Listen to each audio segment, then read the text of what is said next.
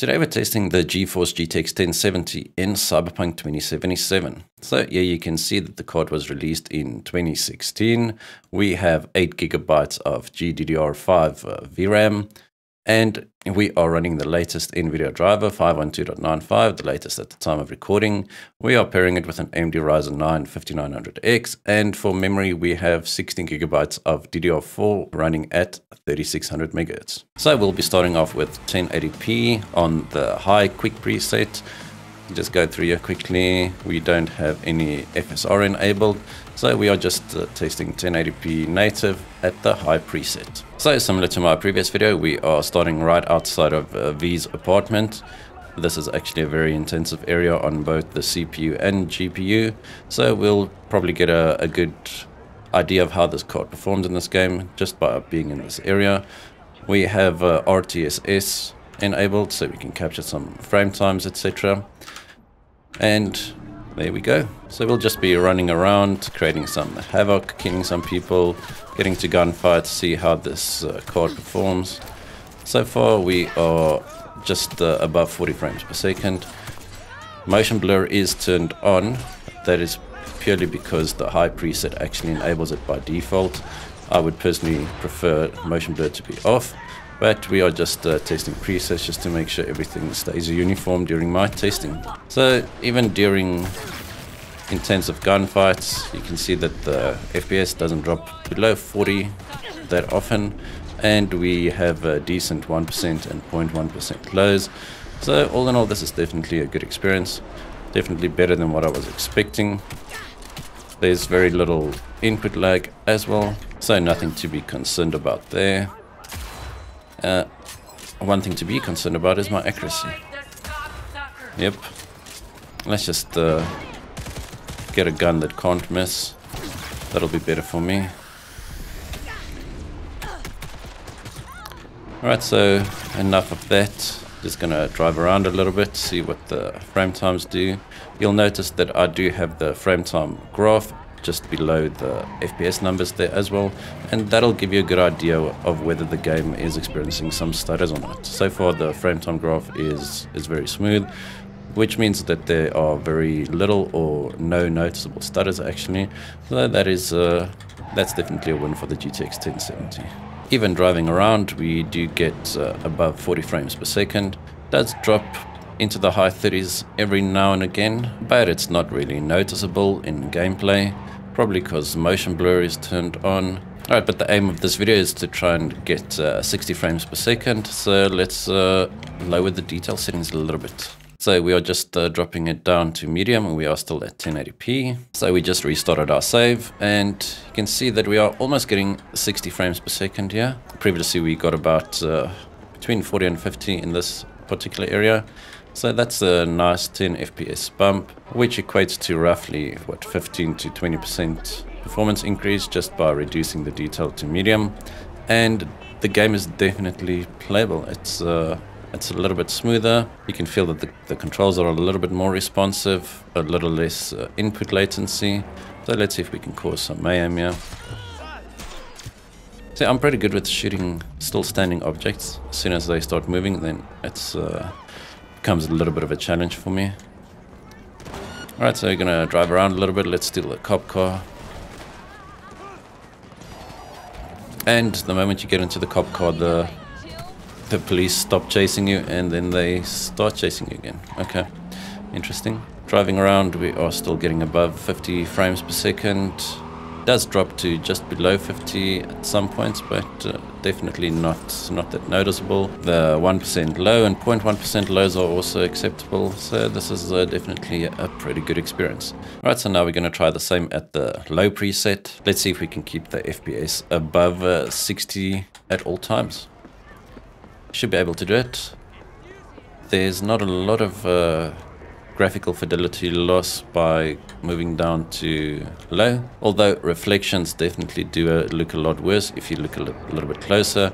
The screen space reflections, especially on car roofs, that just looks a little bit more grainy on the low preset, but it's definitely still acceptable. I mean, the game still looks quite good and it performs very well.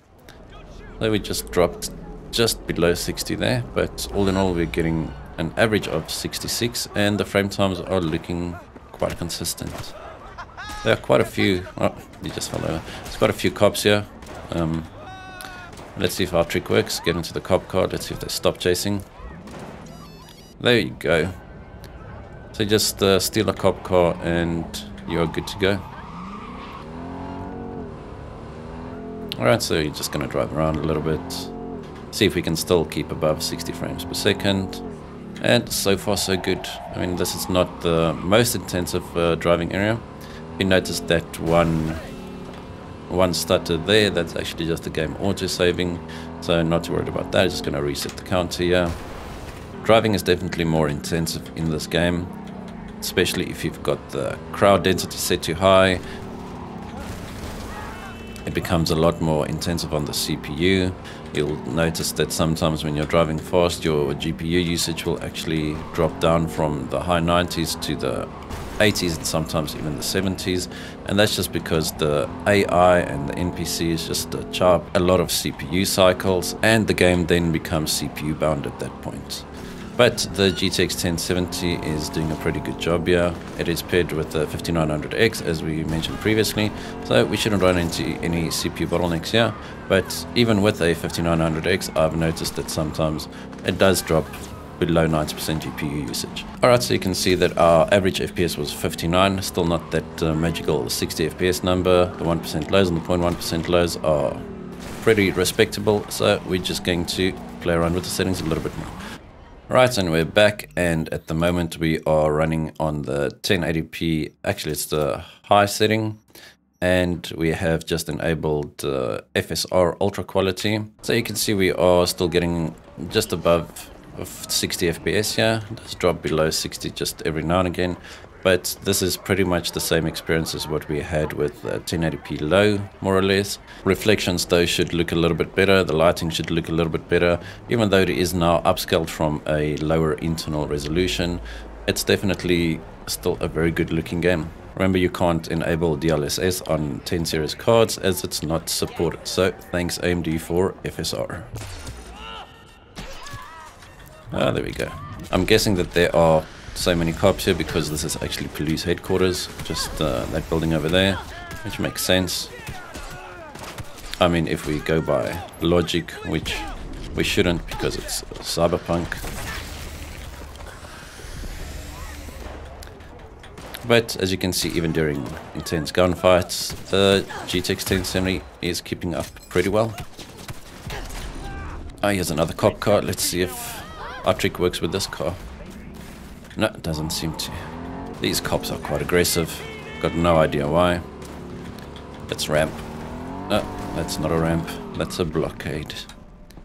Alright, so we got an average of 60 frames per second there, which is not terrible. It dropped below 60 just every once in a while.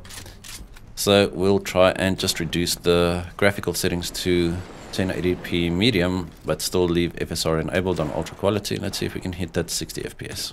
Alright, we're at 1080p medium and we still have ultra quality FSR enabled. Let's start the benchmark run.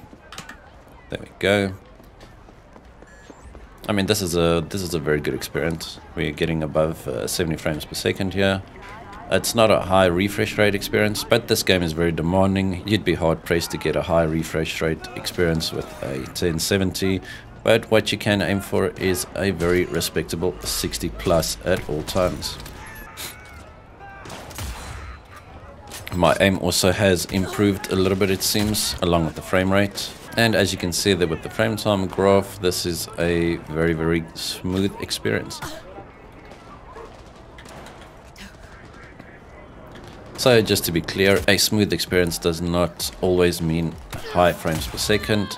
It just means that there are almost no noticeable stutters, and the less stuttering there is, the smoother the game feels. Even if you have 30 frames per second, if you have a constant 30 frames per second, the game is definitely more enjoyable than if you had to play it at 60 frames per second with mini stutters all over the place.